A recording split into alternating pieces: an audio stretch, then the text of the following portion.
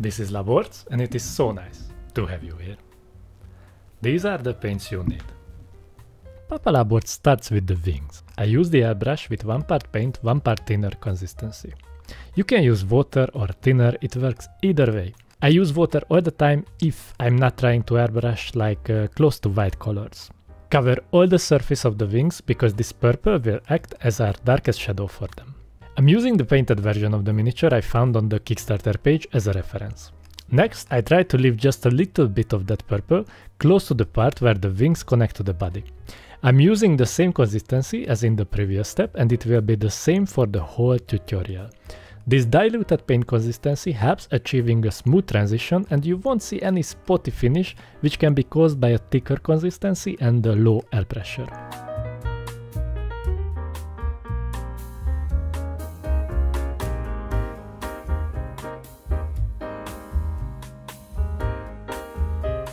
Now with a higher value blue, I move the highlights toward the end of the wings. I use some flow improver because colors that are close to white in value usually dry faster, and to avoid a quick tip dry, this will help me a bit. I'm applying the paint with small bursts with a gentle trigger control. As Engel Giraldez would say, poco poco, and Papa Laborc is all about poco trigger control. Try to reach maximum opacity by applying multiple thin layers and make sure some of your previous layers stays visible. I painted black all the parts that had some overspraying, so if you are a big fan of extra definition and cleanliness, you can do the same. Let's continue with the face. I cover the visible parts using vorbak red. This is a nice color for some old rotten meat, and the burgundy tones are always great for shadows. After that, I cover the eyeball with ice yellow. Papa Laborc concentrates so hard that even the paint is making some nervous bubbles. It's the same like Granny's mouth when she's having a seizure. Okay, so back to the skin. Try to follow the wrinkles around the flesh parts with a mix of vorbak red and cadian fleshtone. Cover the eyelids, but make sure you have a thin black line between the eye and the eyelids. Yeah, no guys, it's pretty tiny and these details are hard to see, but Papa Laborc believes in you. Now let's push the contrast with cadian flesh.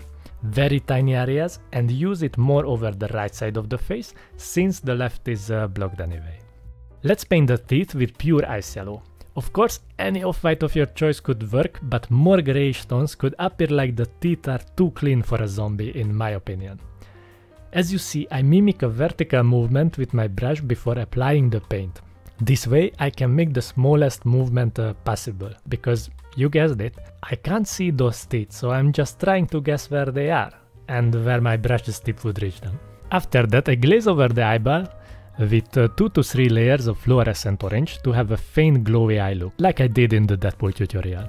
Remember guys, the Deadpool tutorial? That was a good one, right?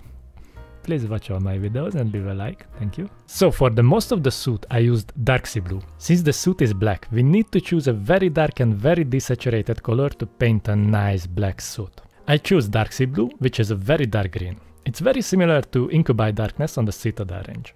We need to leave around 50% of the surface black, so when we start to highlight the suit more, it will read as black and not as grey like Granny's armpit hair. Okay, the challenging part is the primer I used has a satin finish, and it makes it hard to see which parts are highlighted already or have some wet paint over it. So either glaze over the whole suit with a very diluted consistency on all the black parts, so the paint creates a matte finish, or just use a matte varnish. Next, I reduce the highlight areas by mixing a little bit of blue horror to the dark sea blue. Since we use this color on the wings, why not use it on the suit as well to push the contrast? We don't need much of this layer. If you guys over highlight the suit and you will send me some pictures of your desaturated blue Wasp minis, I will slap on your tiny hands, okay?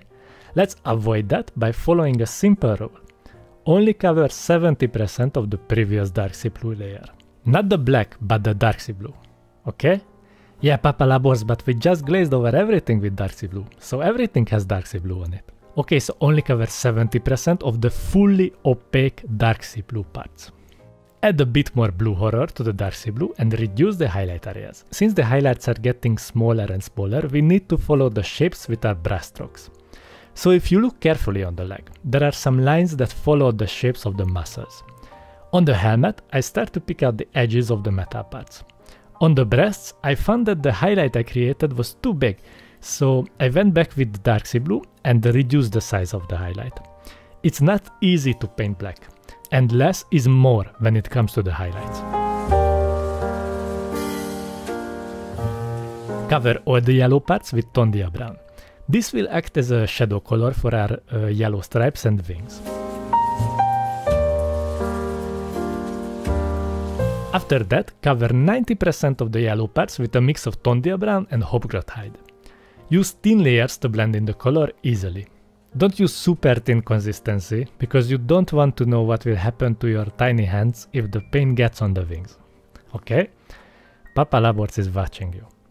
Remove the excess paint on a paper towel if your paint is a bit too runny, and you'll be fine. Cover the lines on the mask with this color too. Let's mix a bit of Averland Sunset to the previous mixture and reduce the highlight areas a bit more. Apply multiple thin layers to make it smooth like Granny's butt cheek. That's probably the most time-consuming part, so make sure you don't rush it.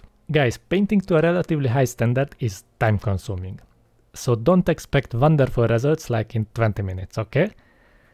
Maybe you guys know this, maybe you don't, but these paint jobs take a lot of time. But if you enjoy painting, then it would worth to put some hours into a single mini. For the glint on the visor, I used Averland Sunset mixed with ice yellow in a 1:1 ratio. Make a small dot in the corner of the eye and one larger and one smaller next to each other on the other side.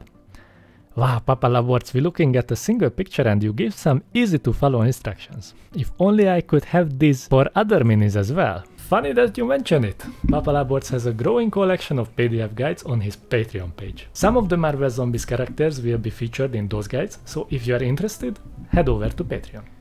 Then I mix some Averland Sunset and Ice Yellow to do some edge highlights on the wings and on the stripes. On the top of the wings I use pure Ice Yellow to have more contrast.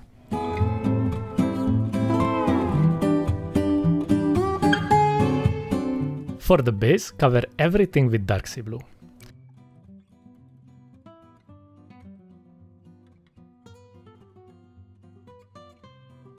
After that I use neutral grey. You can absolutely use the same colors for these metal machinery bits that we used for the suit, but I wanted to have a slightly different tone for them. Neutral grey doesn't have any hue to it, because it's just black mixed with white. So it will look a bit different than the suit's bluish hues. I won't blend these parts to have a smooth surface. I try to add texture with the brush strokes to create a more weathered look.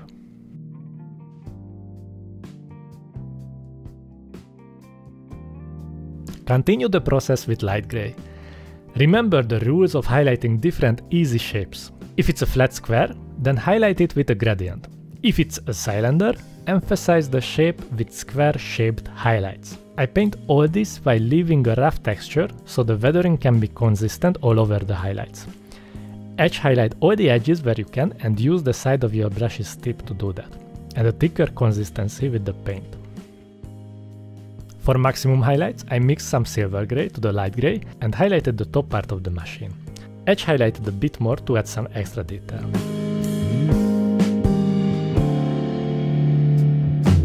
The OSL effect is Patreon exclusive. If you like to access to that part of the video, you can find the link in the video description. I thought the yellow parts could be a bit more yellow, so I glazed over some yriel yellow over the midtones next to the highlights. Just a few thin layers can really make a difference and make those parts more nice and saturated.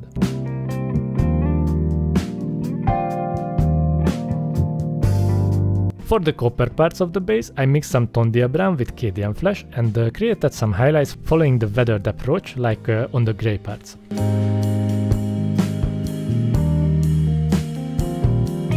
With pure cadian flesh, I made some edge highlights on these flat square shapes. Lastly, I did some weathering all over the mini with a mix of Wordbarrel's red and thondia brown, because when it comes to zombies, the dirtier the better. I try to imitate small little splashes of blood that already dried up. To imitate this splatter effect, you can look at some pictures online for reference, but mainly you have a big splash on the middle and smaller dots around them. If the splash has some more fluids to it, it should flow where the gravity would pull the liquid anyway. So like in a straight line, or more like in a dashed line. So thank you for joining me on this little painting adventure.